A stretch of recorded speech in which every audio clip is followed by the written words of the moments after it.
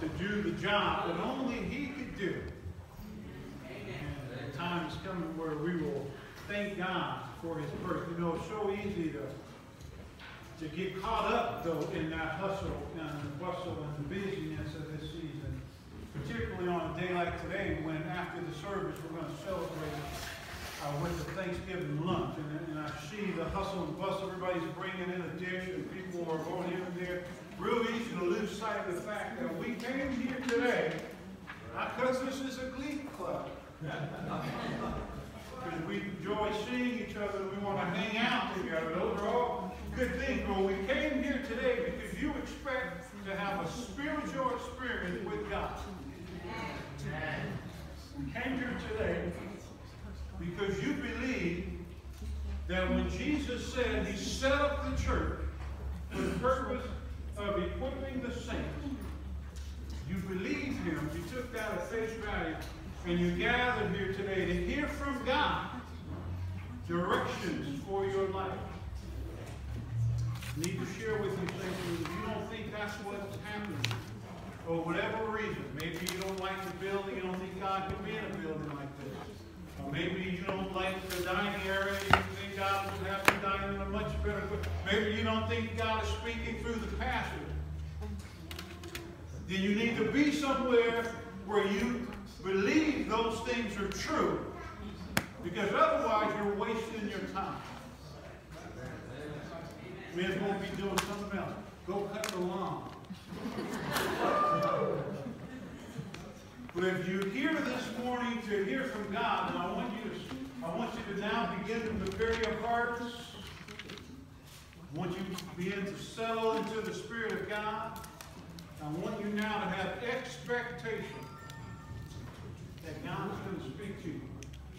I remember when I was called into ministry, and I shared that with my uncle, who had also been called into ministry. And I'll never forget when he told me the seriousness of what happens at this podium.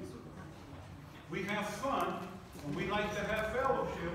But listen, we need to know that in the church, the Spirit of God reigns. And when we come in here, it's for an exchange with Him. The Bible establishes the sacredness of this moment and how important it is to God. Right from the start of the church with Ananias and Sophia, his wife. Amen. The Spirit of God reigns in the church. We're not here to play house or to play church this morning. We're here to hear from God. So let us prepare our hearts.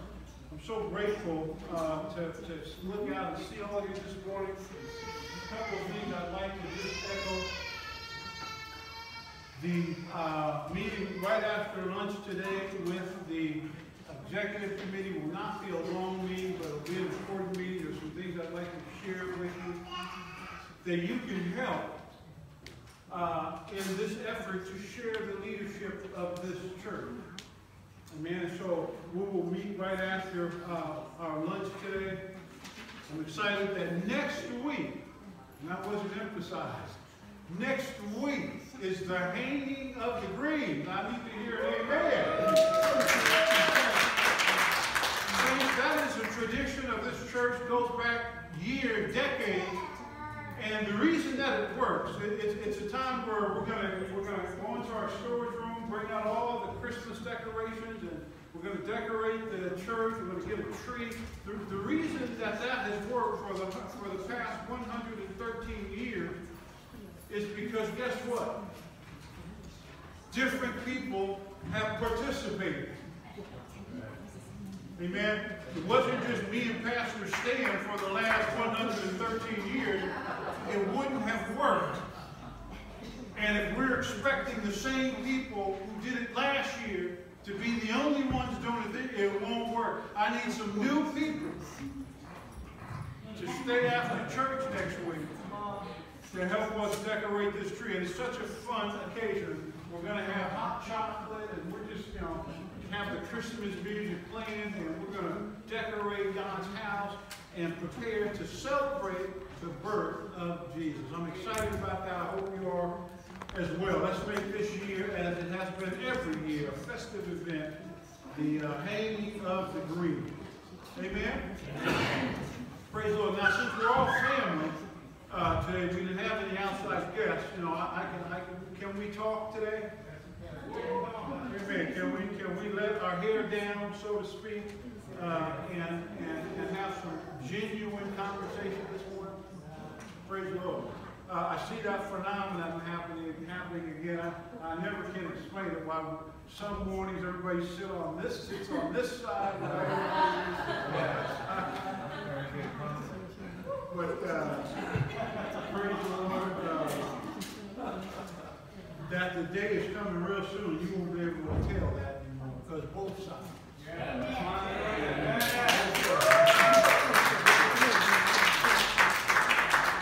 I have to share one last thing with you, a logistical item.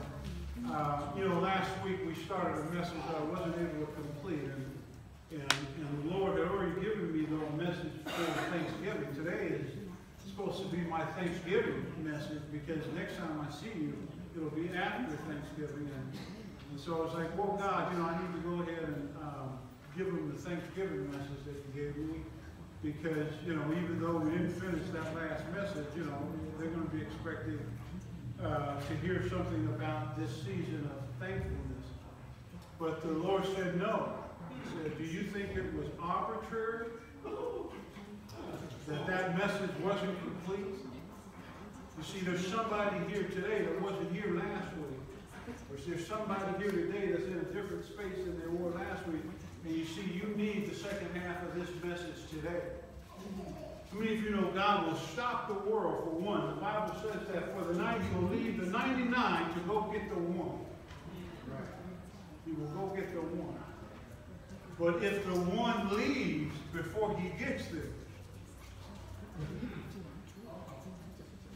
or he comes for the one and the one says no, then there's nothing that can be done. But I believe God, there was somebody that God wanted to be here for this message, and I believe it's going to meet you in a way that will let you know without question that it is the Spirit of the Lord speaking to you this morning. You know, say something we all know, and I think we've probably all heard before, is that if you keep doing the same thing,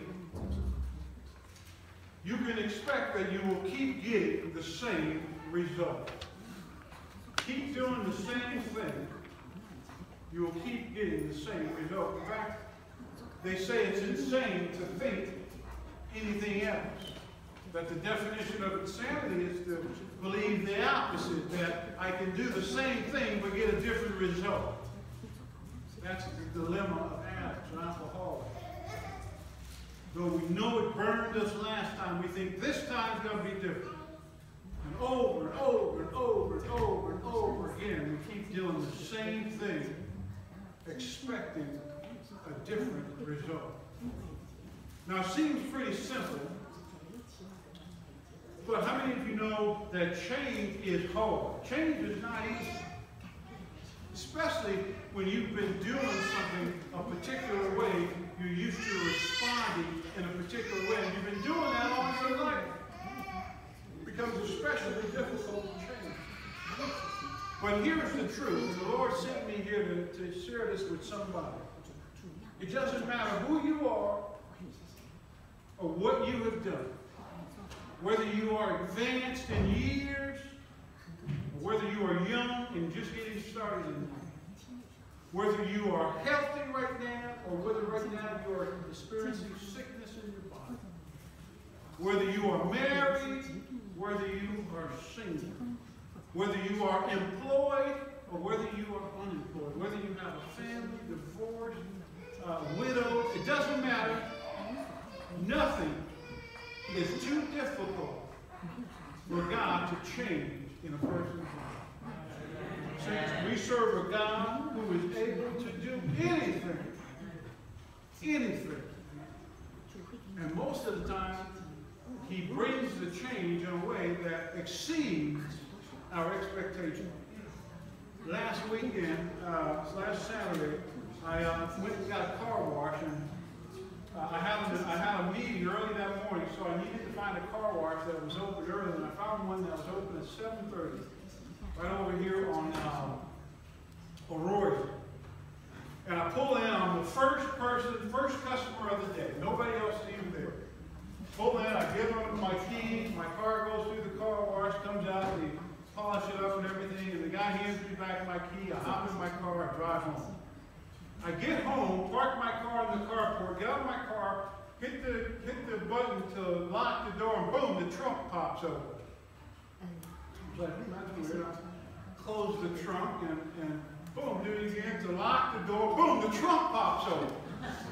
So I look at my key, and somehow it's been jammed. You can see that the key there's something, it looks broken. There's something wrong with it. And I go, oh my God, the car wash people broke my key. Right, it had to be them because it worked fine, you know, yet the day before, and it worked fine that morning when I got in my car, hit the button, unlocked the door, got in. Had to be the car wash. So I said, I gotta go, I can't go back right now, I'm gonna take my shower, get ready, because I gotta go to this meeting, I'll go right past the car wash, and I'll tell them, hey man, listen, they broke my key. Now I knew that I would not get a good reception. How many of you know, you go back to the car wash and say, this didn't work, this, you did this. No, we didn't do it.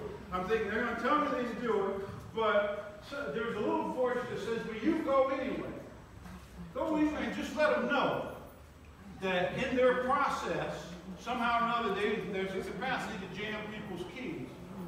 So, okay, so I get in my car, and I get right next to I have to make a left turn into the car wash, and one more time, if I can, I'll just go. What's the use? They're not going to care. You're going to have to go buy a new key. And you know, those keys can be expensive when you have to get them from the dealer, right? You can't get them anywhere else. You got to get them from the dealer. You know, he starts licking his chops when you walk in right for another key. That'll be $250. Yeah, something wild, right? So I'm gonna have to. So it kind of put a tarnish on the day. You know, it's kind of like on a beautiful day. All of a sudden, like, now I've got this little nagging thing. I got to go. First of all, I can't lock my car with the button anymore. I got to do it manually, and the trunk is popping open. And, you know, it's just kind of, my spirit was a little dampened. And I thought, you know, what's the use, Lord? Because I'm talking to God. What's the use, God, to go in here? You know, I know these people aren't going to own up to it. And like I said, the little voice says, go. So I pull in the car wash, and I go, hey, can I talk to a manager? The manager comes out, real nice dude. I think he's an Iranian guy. He comes out, he's smiling, real nice guy. I said, hey, sir, this morning I got my car washed here, and somehow or another, your technician jammed my key. And he goes, no, there's no way that could happen. Like I thought, no, there's no way that could happen. He said, all we do is turn the car on, and we hook the key on a hook, and that's it. There's no way we could have broke your key. I said, well, sir, I don't know how to broke either. Let me show you what's happening. And I hit the button, boom, sure enough, my trunk pops open. And he says, that's strange, let me see your key. I show him my key. The dude looks at the key, does something, boom, and he says, now try it. Boom, my key was fixed. And I thought, oh my God, I almost didn't come back. And I would have bought a new key.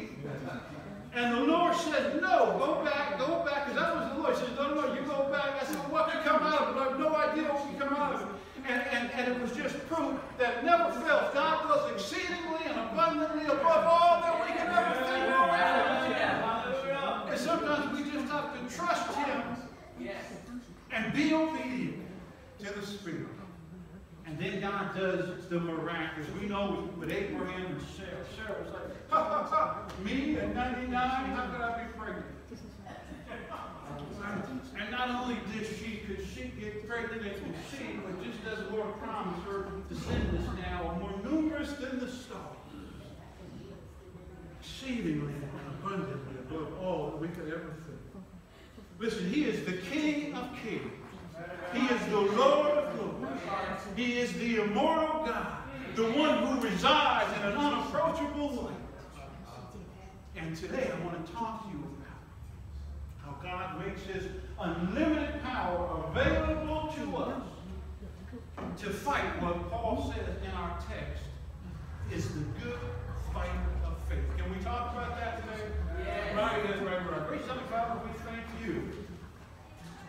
for another opportunity to come before your throne and have you speak to our hearts in a way that only you can do. Lord, how could it be that the message each morning meets our heart in such a way that we know that it was designed by you specifically for us? So, Lord, I pray that we would all have that experience this morning and you would be glorified as a result. In Jesus' name we pray. Amen and amen. Now, last week, saints, we started this message, The Good Fight of Faith, and I talked to you about two things that are important and related to this fight that we're all called to. First of all, we saw that it's not optional. Every single believer is in a fight, in a struggle with the Spirit of God in them and their flesh. We are all in that battle. It is not an optional fight. And anything that we're willing to endure, anything that we're willing to give, any effort that we're willing to make to allow God's Spirit to win that struggle is a part of what Paul refers to as the good fight of faith. That's a good battle. You're battling to do the right thing. That's a good battle for you. Because out of that battle, your faith grows. God's able to increase your faith. That's why Paul said later, James tells us, count it all to the glory of God, the many trials that we go through. It's a blessing to be in this struggle because, you see, you're going to win. Because God chose you from the foundation of the world to win that struggle. And it's a good fight. It's a good fight. So we saw it's not optional. We all are in this battle. Next we saw that, listen, this is so important. It's not a fight against flesh and blood. Your battle is not with your wife. Your battle is not with, Lord, this man, he has tested me. Oh my God. No. It's whatever is in you internally that is causing you to be discontent with him. See, this is an internal battle. It's never a battle with your sister. It's never a battle with your brother. It's never a battle with people. It's that part of you that is preventing you from being patient and tolerant like the God we serve with that individual. That's where God wants to work. It's never external. It's always internal. So it's not optional. And it's never against people. And today I want to talk to you about what I believe is without a doubt the most important thing we have to be aware of if we're going to win this good fight of the faith. And that is perseverance. We have to be willing to persevere. There are no easy, quick victories when it comes to battling in that internal struggle that we all fight to do the right thing. It's a lifelong battle. And there are no easy victories. So today I want to look at, before we get started, I want to look at what Paul means in a little more detail, what Paul means by the good fight of faith. In our text, we didn't get a chance to read that this morning, fam. Why don't we do that? Turn to 1 Timothy chapter 6. And your Pew Bibles, pages 18, 50 to 51. Chapter 6, verses 11 through 16. But you woman of God, but you man of God, flee all this. And he's referring to the works of the flesh that were detailed for us in Galatians chapter 5. It says, flee those things, and instead pursue righteousness, godliness, faith, love, endurance, and gentleness.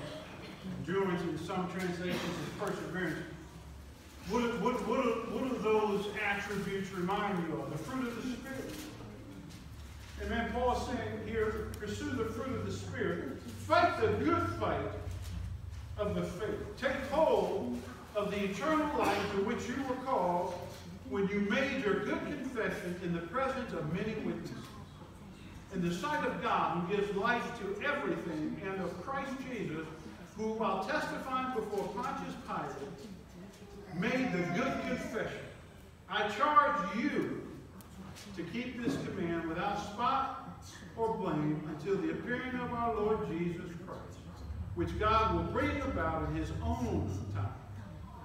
God, the blessed, the only ruler, the King of kings, the Lord of lords, who alone is immortal, and who lives in an unapproachable light, whom no one has seen or can see. To him be honor and might forever.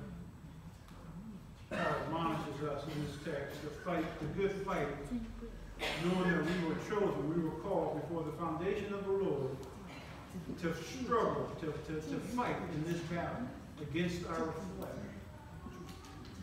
Flesh and the spirit are contrary to one another, so that the Bible says we're not able to do those things we know are right and we want to do. And it is that battle, that internal battle, that Paul is referring to as the good fight of faith. So the good fight of faith then can simply be understood as that struggle that takes place in our minds to do the right thing in a particular area of our lives. It doesn't suffice to say to do the right thing in general. It's the struggle that we go through internally, mentally, to do what we know is right in a specific area of our lives. Listen, other areas, you have no problem doing the right thing. It may be an area where somebody else struggles, but for you, no problem to do the right thing in this particular area. In other areas, rather. But in this particular area, and I already know God has brought that area to each and every one of you sitting here. I don't have to know yours.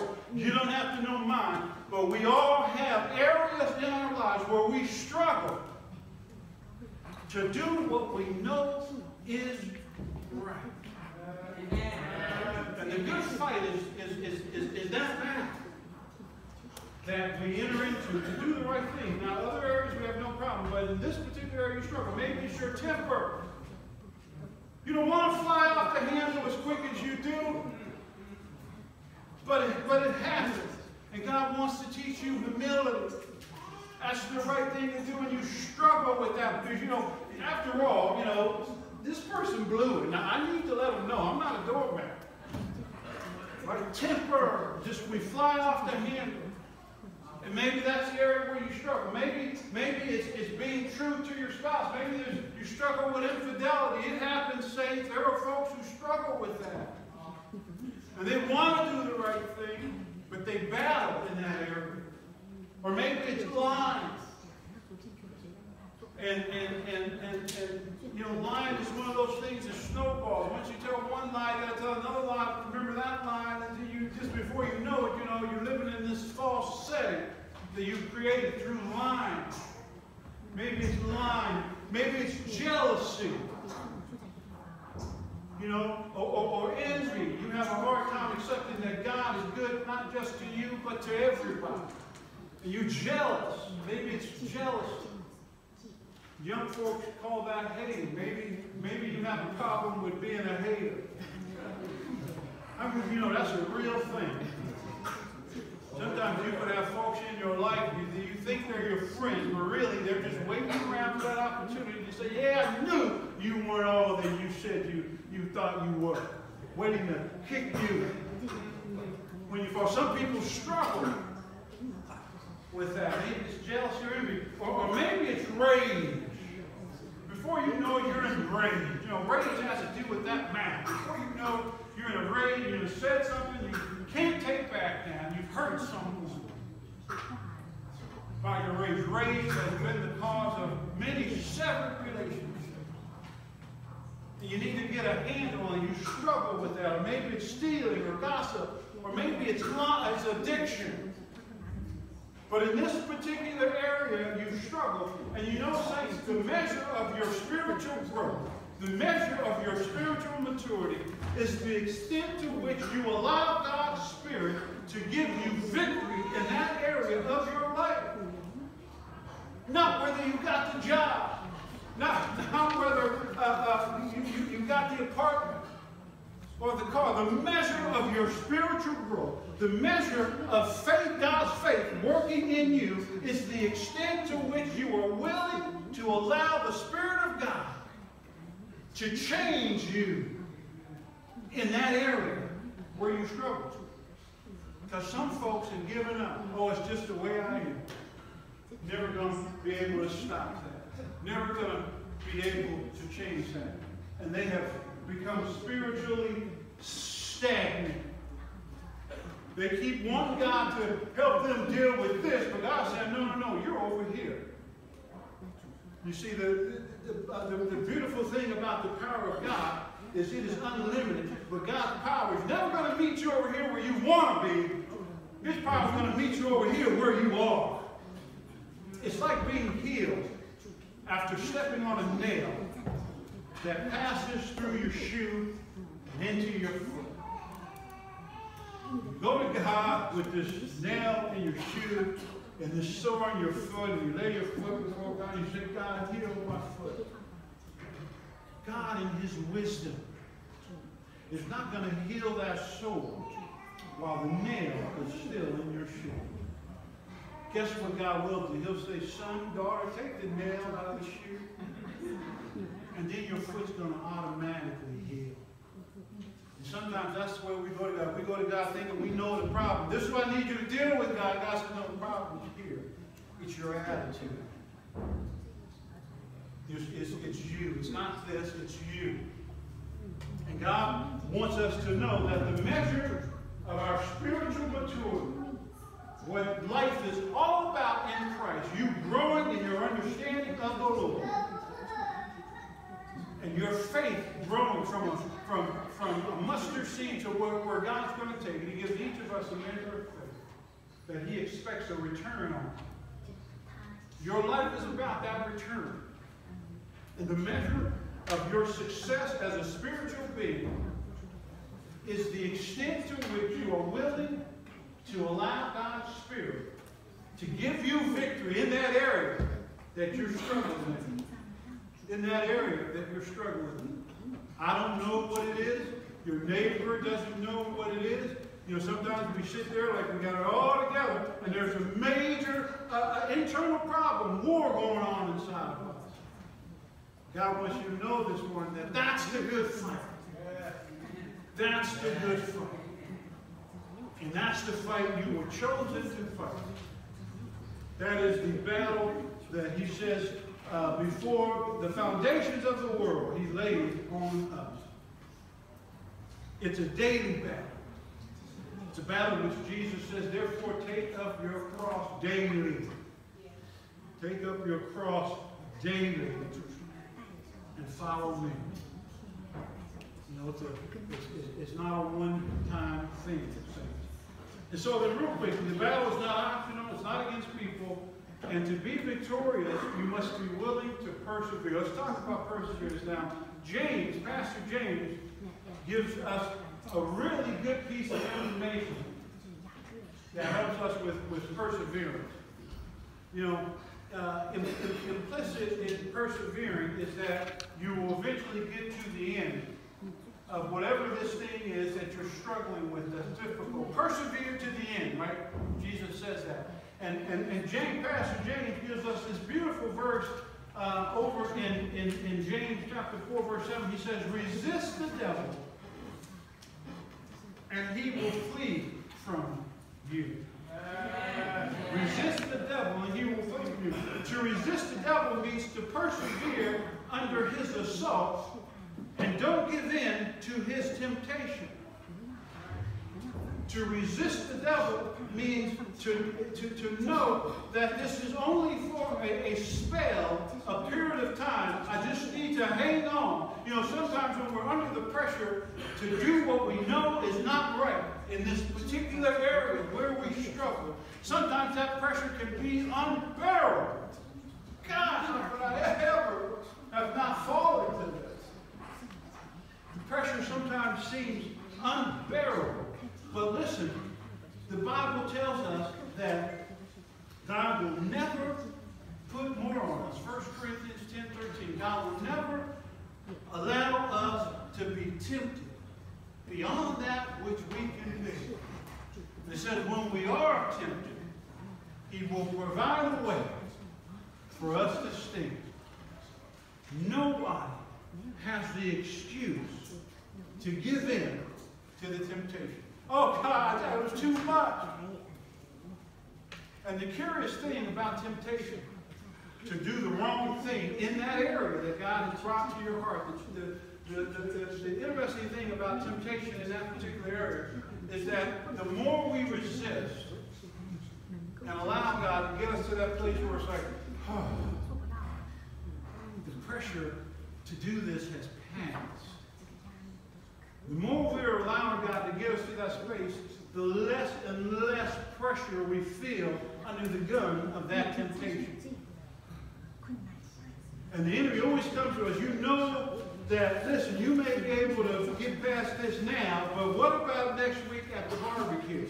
Or what about a month from now when all the family comes over? Or what about when this situation comes? You know you're going to fail then, so you may as well give in now. But God reminds us in His Word that He will never put more on us than we can bear. And He will always provide a way out for you to stay. He will always provide a way out. You know, Paul in Romans tells us there's a law at work when it comes to this struggle that you're in to do the right thing in that particular area. He says there's a law you need to be aware of, you need to be cognizant of. And this is the law. He says, when you want to do good, know that evil is right there with you. When you want to do good, know that evil is right there with you. And what's being said is know that this is a spiritual battle that you are in. That there are forces of evil who want you to continue to fail in this particular area of your life. They don't want you to have victory. It's a spiritual battle. Whenever I'm faced with temptation to act out in that particular area where God has shown me, praise the Lord, saints, I'm going to stop for 1 second. I'm going to ask Fanny and everybody, the activity, you guys have to stop. Okay, you have to stop. I really don't want food out there until we, at the end of the service. Praise the Lord. Where was it? Yeah, there's a law.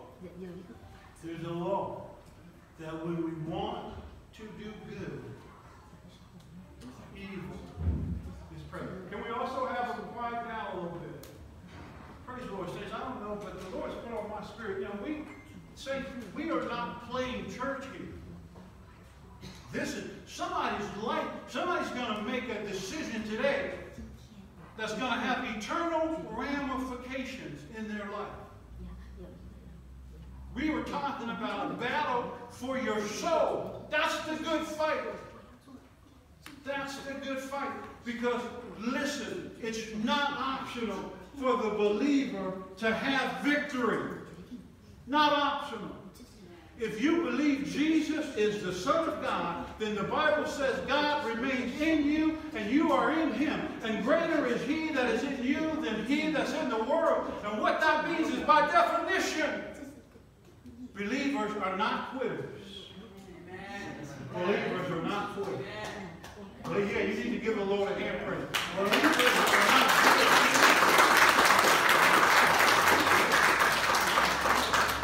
You must show fruit.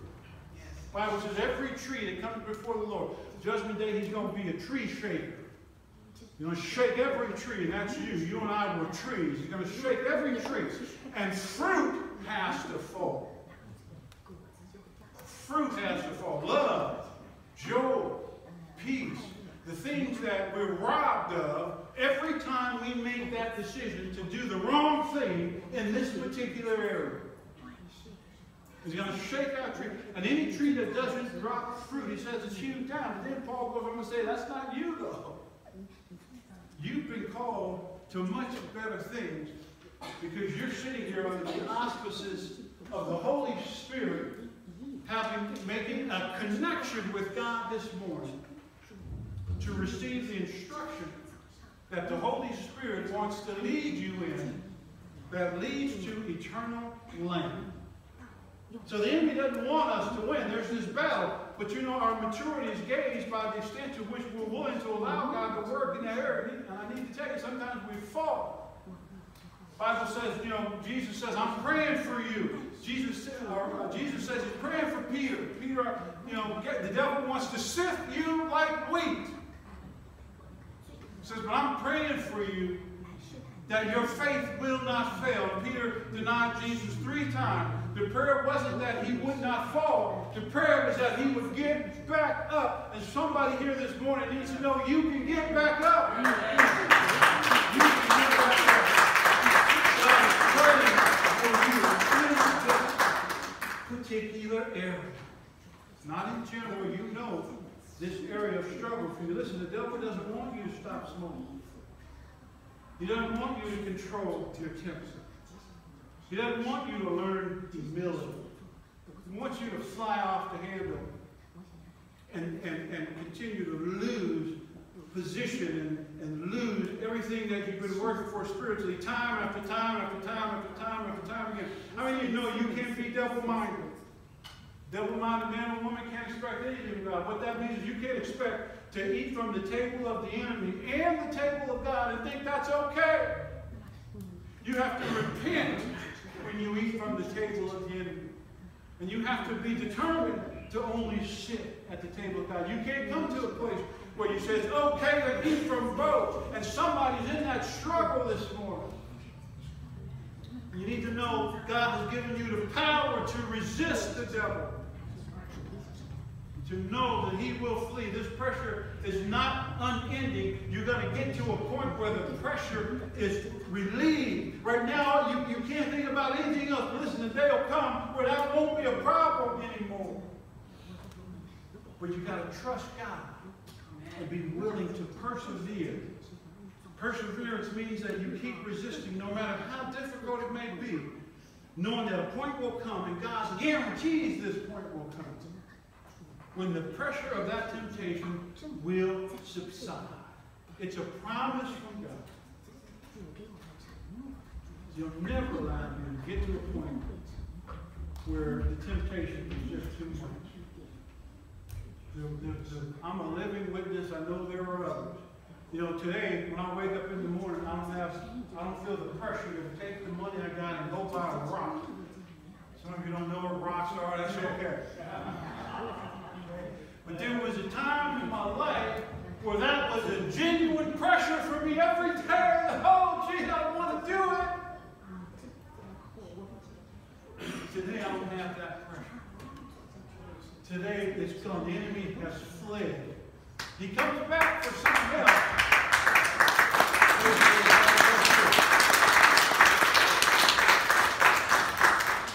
So blessed is the one who perseveres under trial, having stood the test. That person will receive the crown of life that the Lord has promised to those who love him. You will receive the crown of life. Last thing I want to talk about is there aren't any quick victories. This is not a sprint. This is a marathon. You may have temporary success or momentary victory, but if you're going to make it to the end, if this change is going to be perfect, you must be willing to persevere through time and allow God to work this process in you. Paul said, I have fought the good fight. I have finished the race. I have kept the faith. Many start out in the race, but they don't finish. Many people start out, the Bible says many are called, and few are chosen. Jesus says many people are on that broad highway where anything goes. You know, if I want to do this, I can do it. After all, Jesus paid the penalty. I don't do whatever I want to do. Many people on that broad highway, but it says very few people find that narrow path, that straight path that leads to righteousness. The path that says, I recognize, Lord, the difference between the flesh and the spirit. And I recognize that battle raging on the inside of me, but I want to do what is right. I have a desire. So all God needs from us is our willingness to say, God, you are right, and everything else is wrong. I may not live it perfectly, but that is my desire to pursue it with every ounce of my being.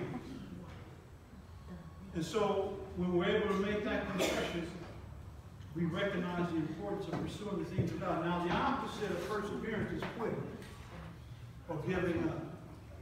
For the believer, this is not an option. Paul says, I press toward the mark for the prize of the high calling of God in Christ Jesus. And we should all be following his example. The only question for the believer is, how high do you want to go? How high do you want to go? Paul says, I press toward the high call. And the question for us is, how high do you want to go?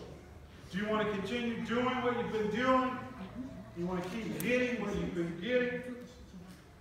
If you want to go higher, then today is the day to draw a line in the sand and take a stand. Be willing to fight the battle of faith. If you want to come up higher, take a stand. Accept that the battle is internal. It's not with other people. It is a battle that rages on the inside of me. But it's a battle that I've been equipped by Jesus to win. We all have a God-given measure of faith to overcome our personal struggles. I'm going to tell you that again. God gave you what you need to overcome in this particular area where you are struggling. And the Bible says that some people will get a 30% return. Some people will get a 60% return. Some people will get 100% return on that measure of faith that God has given all of us. Really, the choice is yours. You know, sometimes we have to say, when faced with temptation to do the wrong thing, we have to say, you know what, I've done that. I've been down that road. I've had those experiences. God, take me higher. I don't want to lose what I've always lost. I don't want to go down that path I've always gone. God, take me higher. Take me to something else. I don't want my temper to make me lose it all. I don't want my addiction to cause me one more time to lose it all. God, help me. And it's funny when we get to that point and we say, God, we cry out, help me, how the Spirit of God comes into our hearts and does something exceedingly and abundantly above what we could have expected. He is such a good God. He is such a good God. And so we recognize then that He tests us as I close. The Bible tells us that God will always test you in that area of your life where you struggle in order to show you the condition, the status of your faith. Because see, it's easy for us to have false understandings about where we are spiritually. You know, sometimes folks come into the church and we have the same confession that people have in the world. People in the world say, I used to be the janitor, now I'm the CEO. Look how much I've grown. And they use a carnal standard to measure their progress. How many of you know we don't use a carnal measure? Listen, you can have profit everything the world has to offer and lose your very soul. We don't measure where we are from God by that carnal standard. And so we recognize then that God has given us a measure of faith, that He's going to test us in those areas where we struggle for the purpose of showing us the condition of our faith. And you need to know know that nothing gives you a better gauge of where you are in your faith than those areas in which you struggle. Because we don't want to look at that. We don't want to look over here. We don't want to look at our weaknesses. But guess what? It is in your weakness that God's power is perfected. And if you want to experience the power of God, have the courage to face your weaknesses. Have the courage to say, God, I need you right here. I struggle in this area. And be willing to allow the Spirit of God to take you higher and begin to experience the power of God, which is real. It's not something we have to make up. It's not something that we do through positive thinking. When you cry out to God in that area, you say, help me, Jesus, I don't want to do it no more. I want to live for you. It is amazing what God's power then does when it enters us to give us victory in that area. The enemy comes to steal, kill, and destroy. Jesus comes that we might have life and have that life more abundantly. Will you do the right thing now? Will you turn to God, or will you succumb to the temptation one more time? Now is the time to draw the battle line and to be willing to fight the good fight. We don't know how long we have on the face of this planet. Nobody knows how long we get to allow the Spirit of God to give us victory in that particular area of your life.